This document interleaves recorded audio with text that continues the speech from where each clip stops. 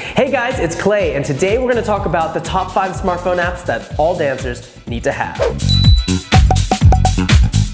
Happy New Year's guys, it is now 2019 and our smartphones are able to make our lives so much better and easier in many different ways, including those New Year's dance resolutions. So get out your phones and here's what's happening. App number 1, Hyperlapse. This app stabilizes your footage so it looks smooth and professional.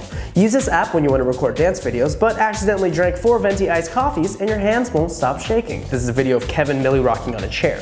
What I do is I just slide that to the one-time setting at normal speed and it ends up being a lot smoother. App number 2. Well, technically they're 2 different apps, but they both help your video editing go much simpler. The first one is Video Rotate. It does exactly what its name says. It rotates videos. So if you accidentally film something in a landscape view and you want to turn it to a portrait view, you can easily just switch it around just by the click of a button. So now you can put those videos on your Instagram stories or whatever you want. The other video editing app is super helpful as well. It's called Crop Video, and again, it does what its name says. It allows you to crop a video. So easy. If you want to use a paid app or have Adobe Creative Cloud, use Adobe Rush. It's got much more tools and features to enhance your videos. It's actually my personal favorite mobile video editing app. App number 3, Shazam. An easy favorite for dancers, but that's why we have to include it here. Shazam lets you find the title and artist of any song, so you never have to do this again. Yo, what song is this?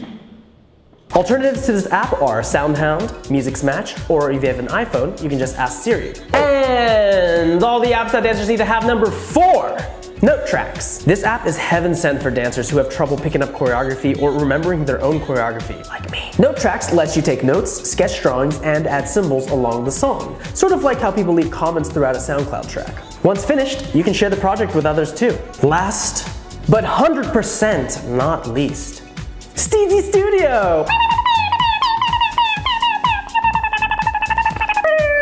It's true, you can get over 300 different dance classes of different levels, styles, and lengths right on your phone. Brush up on those grooves before hitting the curve, or work out with Lal Banika and Sora Yang at the gym. Now that you have the lowdown, you can now download those apps.